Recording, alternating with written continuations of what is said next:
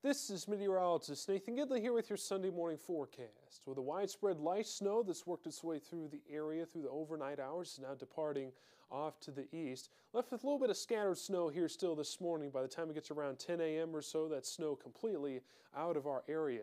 However, by the time we get to later this afternoon, we'll develop a few scattered rain and snow showers, and temperatures only climbing up into the mid to upper 30s for most of the area. Some of our southern communities, though, could reach the 40-degree mark.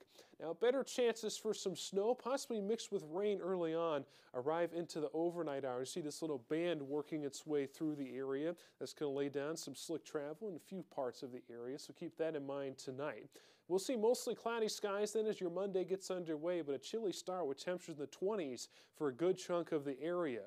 Now, end of the day, Monday, we'll see additional chances for scattered snow showers that work their way through the area. Watch out for some reduced visibilities at times. It's going to be a windy day. Could see some gusts up to 30 miles per hour. We will see the chance then for just a few additional spotty lake effect snow showers as we progress into Monday night.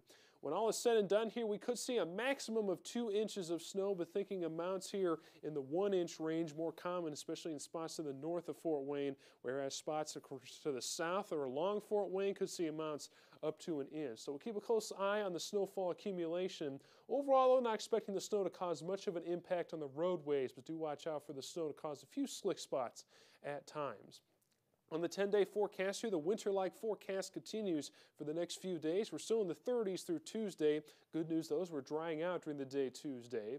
Back in the 40s, though, Wednesday, partly cloudy, then overcast and a slight rain chance later in the day, and up to 53 for Thursday. Whenever we track a system arriving Thursday night into Friday, it's going to start as rain. Could transition to a little bit of snow as temperatures fall during the day on St. Patrick's Day. We'll keep a close eye on that system for you.